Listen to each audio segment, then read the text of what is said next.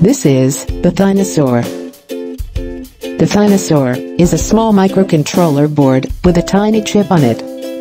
The Tinusaur board is powered by the popular Atmel ATtiny85 Microcontroller. It comes as an assembly kit, a small package with parts, so you get the chance to learn how to solder it. Don't worry, it isn't that complicated.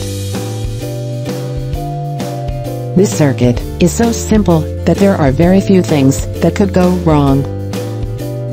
Once your main board is ready, you could start learning by making and playing using our shield boards. Our shield, called LEDX2, has two LEDs, green and red. It comes also in parts, so you have to assemble it yourself. You can make its LEDs blinked, for example, like the traffic lights. Want to do more? We also have the EDUX4IO shield, designed primarily for education.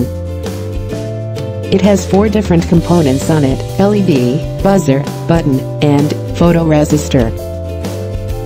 With the LED and the buzzer, you have 2 ways to output digital and analog signals. With the photoresistor and the button, you have 2 ways to input digital and analog signals. There is also a temperature sensor built into the ATtiny85 microcontroller chip.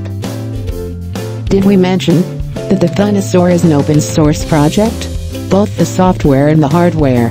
You can buy all parts and fabricate the PCBs yourself. Don't have time for shopping around and buy all those parts?